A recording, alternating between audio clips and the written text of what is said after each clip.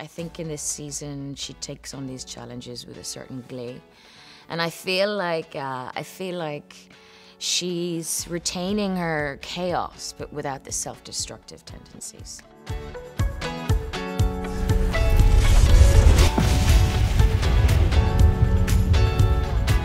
Hello, welcome to Supanova TV. I'm Chris, and I'm here with Ruth Negga. How are you? Very well, thank you. That's good. You've been in Texas, you've been in New Orleans. No, we were in Albuquerque. Albuquerque? Oh, yes, right. Which was a sort of stand-in for Texas. Right. And New Orleans for 2 years, and now Melbourne. Yeah. That's exciting. What's the difference, highs and lows of those different cities? Well, I mean, New Orleans is very different to here, just in terms of like weather. It's completely different. But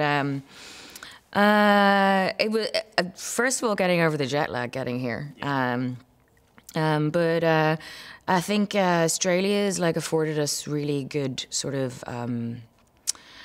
Basically, we have desert, and also we have the big cities. So basically, and we've also transformed some of it into Ireland, which, believe it or not, worked really well. you would know.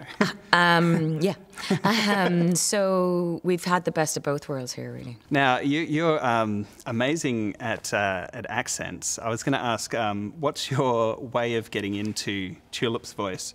But also, do you keep tabs on Joe's Irish accent? Is that your... My way of getting into Tulip, I think it takes me a while, but I think sense memory helps, and just sort of the rhythm of the way she talks and the way the writers write for her, it just sort of clicks something in my memory that I just can get back into. Well, I hope anyway. Like, with Joe doesn't need my help. He's grand. He'll he'll ask me for the odd word and stuff.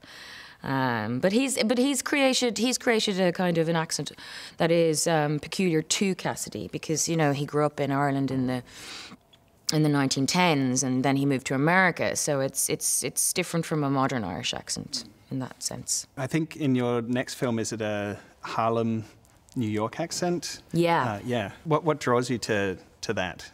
Accents? Yeah, just... Oh, well, it's to do with the part first. I mean, I don't, ring up and say what accent, and then I'll do it.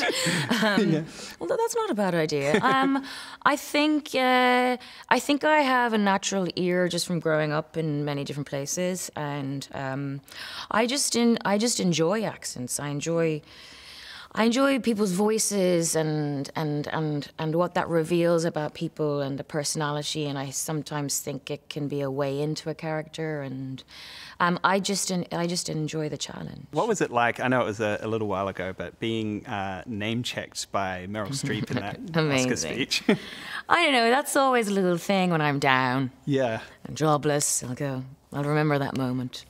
That was, I mean, I wasn't expecting that. Most definitely, and I just got quite shy, and I found, okay, I'll process this later, and I was just beaming.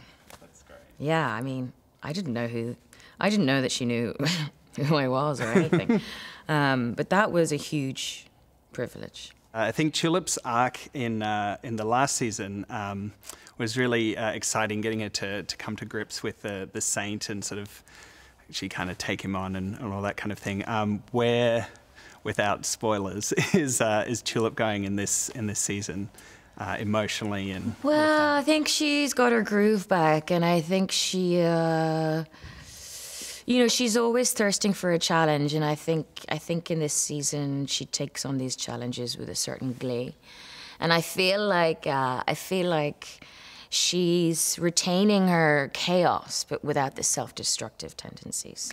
And I think that's where people, not just Tulip, get creative. What are you most excited for people to see in this next season? I'm really excited to see, for our fans to see aspects of the comic book that we've woven into it. I think they'll be very excited. That's great. Thank you so much, Ruth. Thank you. Thanks.